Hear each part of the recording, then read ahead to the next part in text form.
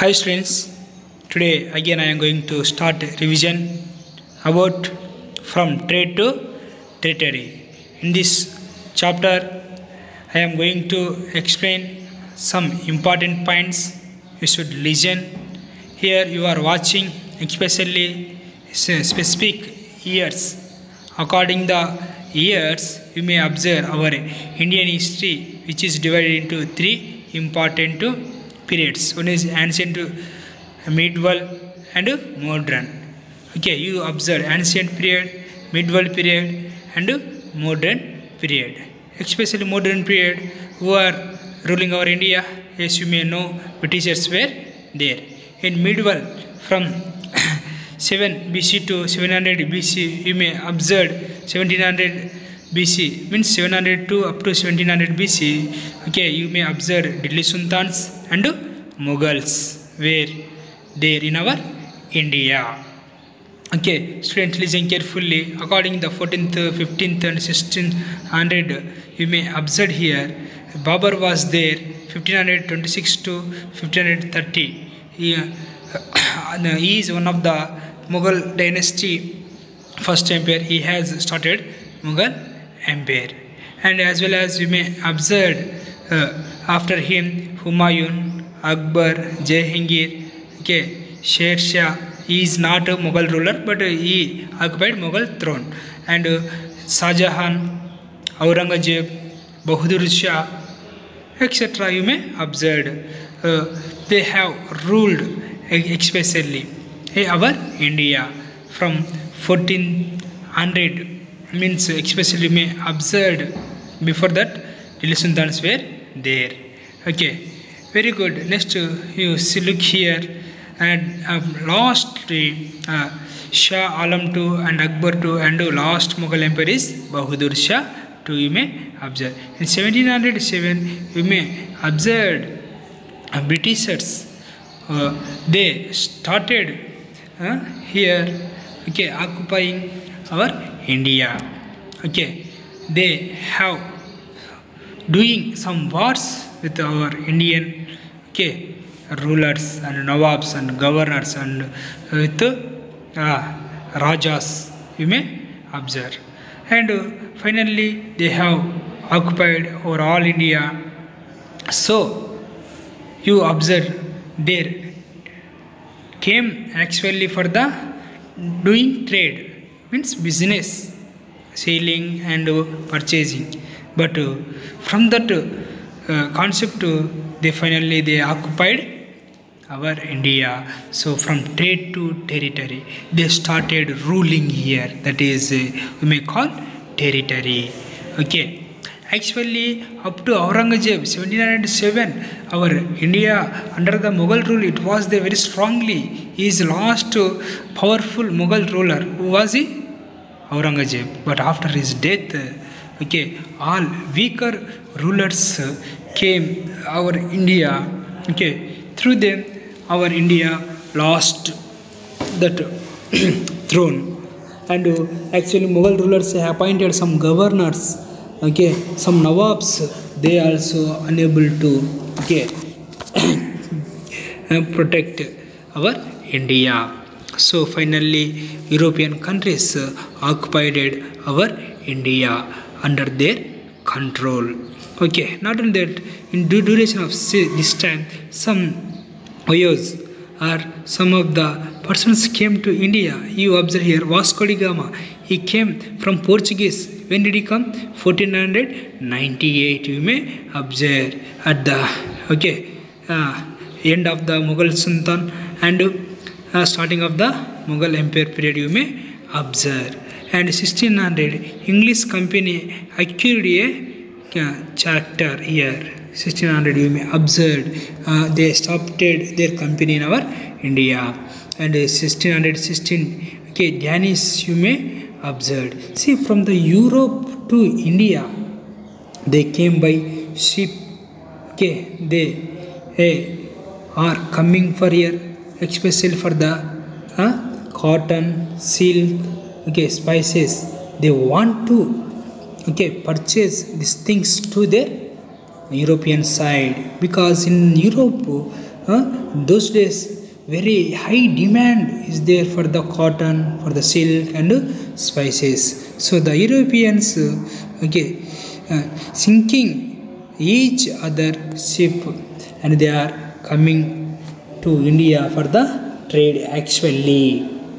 But after the longer time, they want to occupy our India. So here some wars were happen in the between Britishers as well as French and Portuguese and France, etc. Other persons you may observe.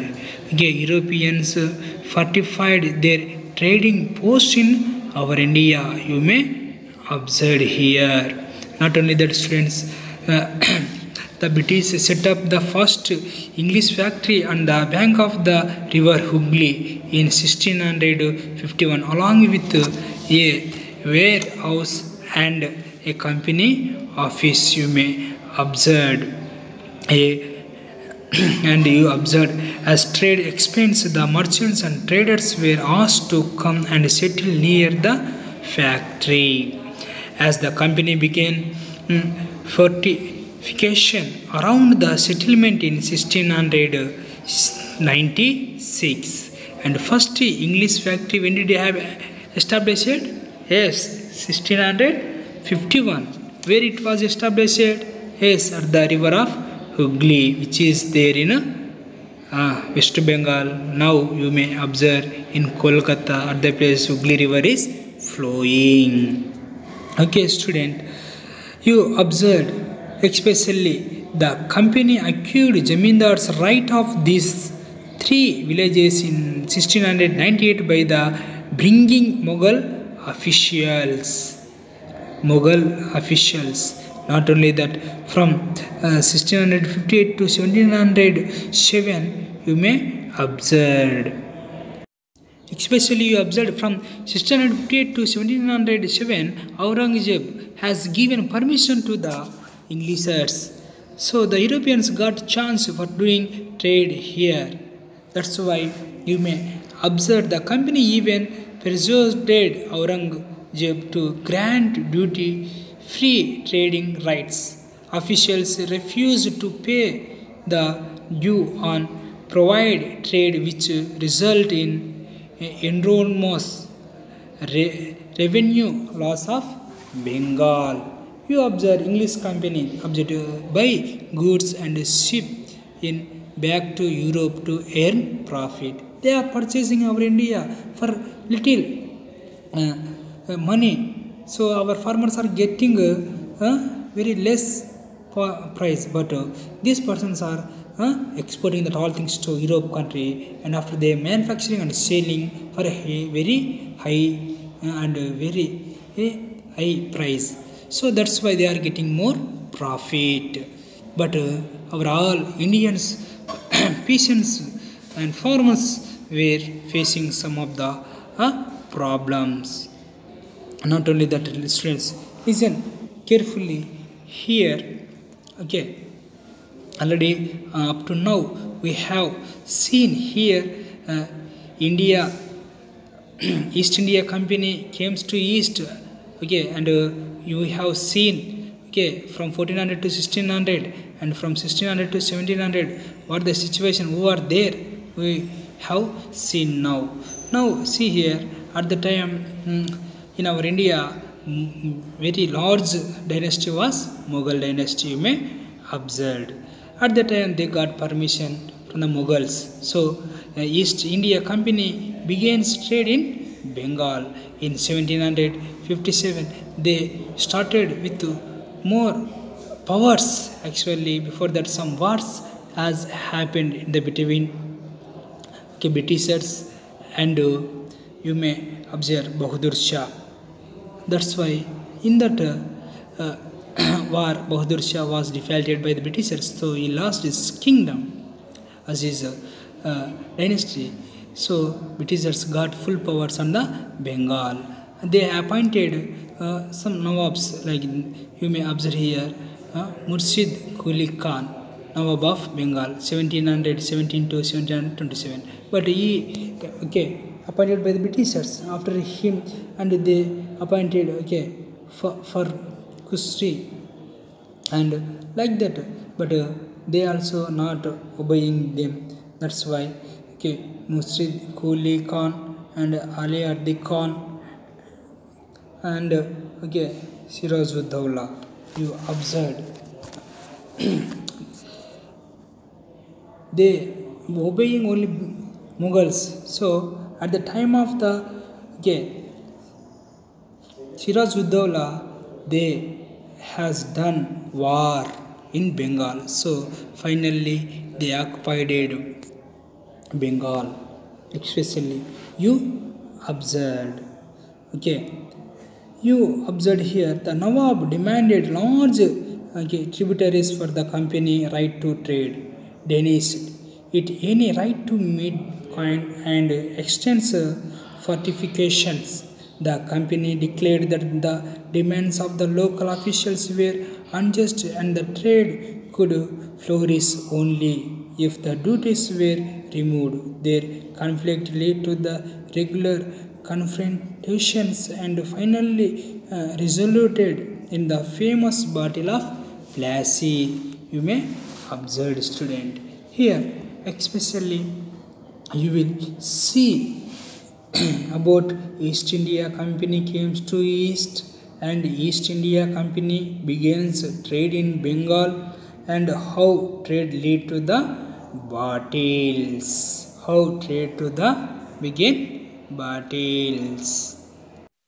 And see here, student, about company. Company is not paying tax to the our local rulers and expanding for fortification, causing revenue loss to Bengal, disrupting Nawab's administration. So company has taken all over the powers under the control him. So that's why company is irresponsible for the development of the dynasty. Why? Because they are giving little bit to profit to the king and they made him as a puppet rule. So Bengal government unjust demands, imposing tax duties, not letting them expand their trade.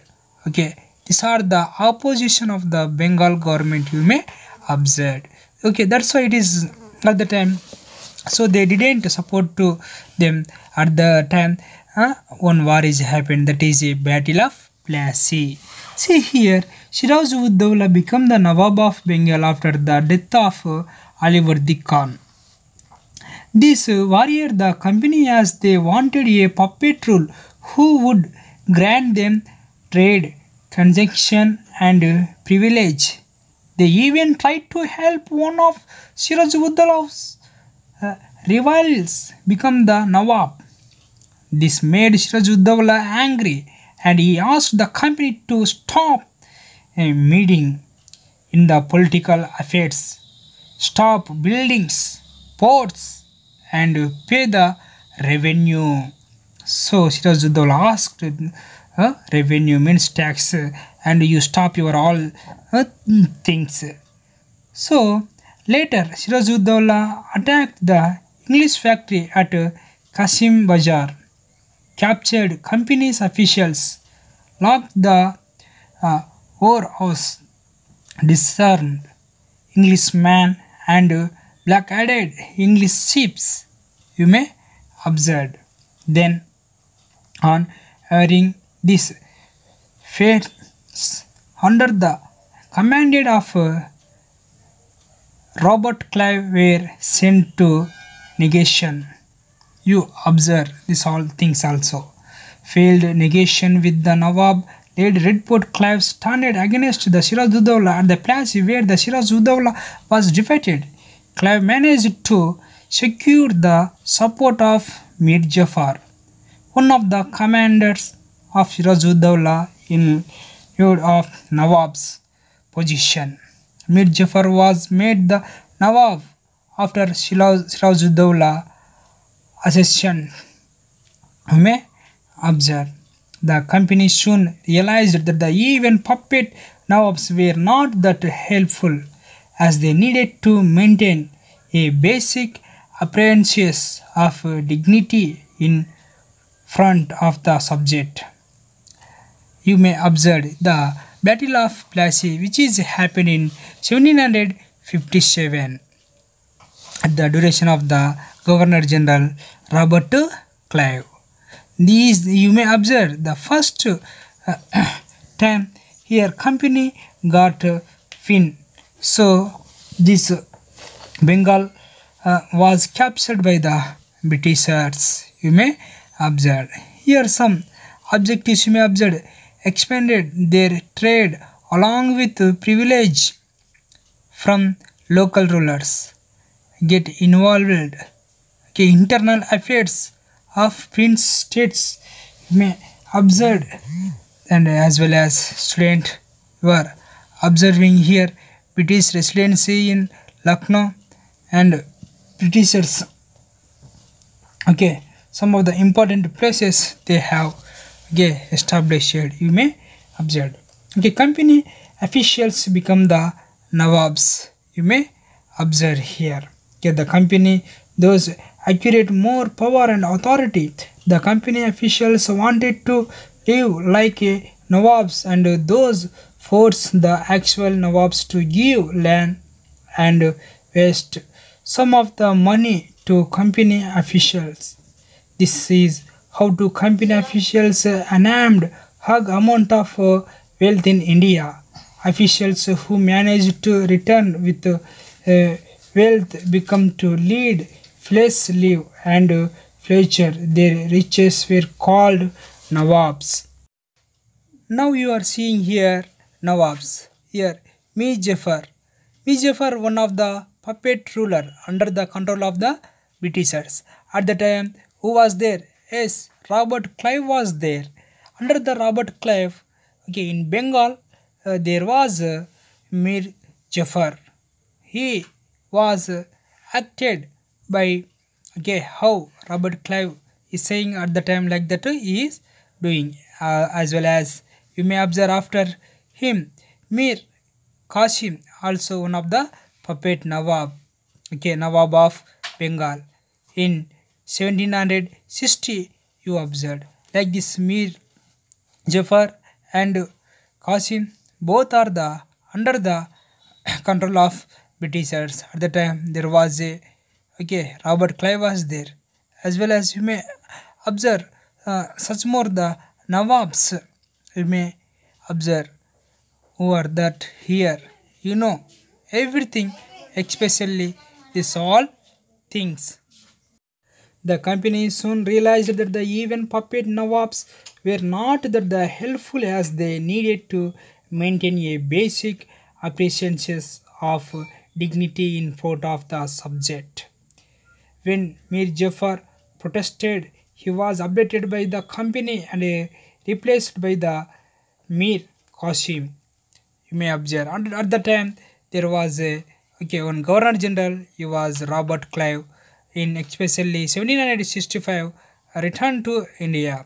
He became the governor between 1757 and 1765. At the time, under the control of him, you may observe the Mir Jafar Khan. If suppose I will ask in exam about Mir Jafar, you can write.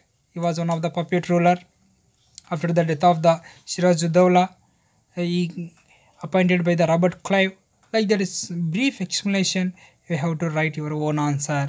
That's why you must have to read textbook properly, learn question answers. You have to explain your own concept. But this is based on the main question concept. If I ask only write about Robert Clive, at least you have to write about him, Robert Clive. If I ask Siraj-ud-Dawla, you have to write Siraj-ud-Dawla. If I ask from trade to territory, what did it happen? How did Britishers become the rulers? If I ask that one also, you must have to write. I have given a timeline and I explained only few important points I hope students you read textbook properly and learn question answers. Be ready for midterm exam. Okay students, bye. We will meet once again in coming section. Okay, bye students. God bless you.